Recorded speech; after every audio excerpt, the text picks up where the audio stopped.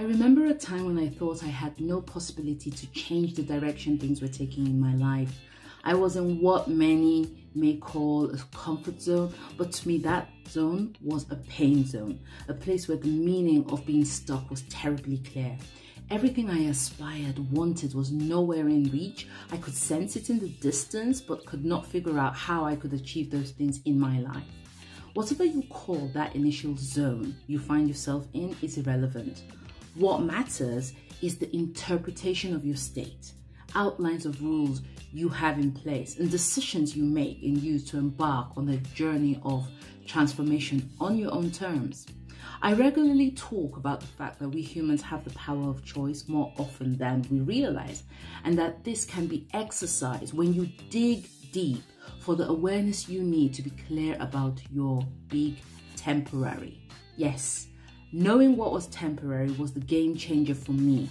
This was the big lesson I learned many years ago when I was at my lowest point, tired of playing the I am okay game, frustrated because nothing new was happening, drained because working hard in the same spot was not getting me any closer to what I truly wanted in my life and career.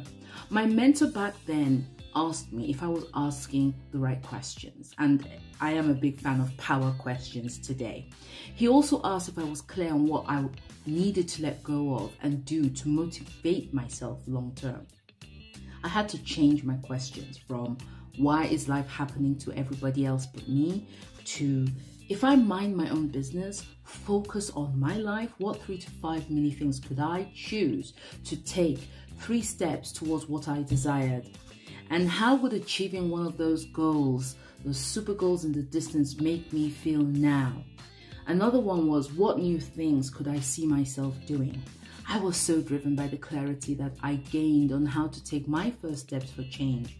I realized that asking for support helped me to see beyond the obstacles I believed held me back. Furthermore, for motivation, I used the resourceful power of labeling.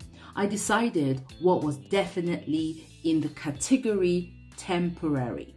This way, I was able to let go of feeling frustrated, isolated, lost, and hopeless, because knowing that the things I was doing at that time were just temporary empowered me to keep to the path of change that I was on.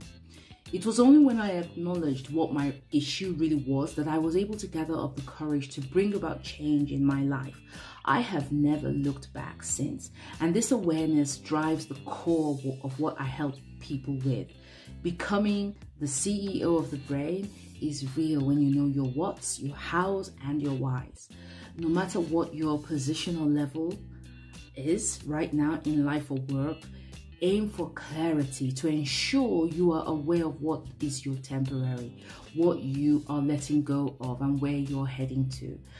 Be future ready, live good from within, and let's make this world a better place.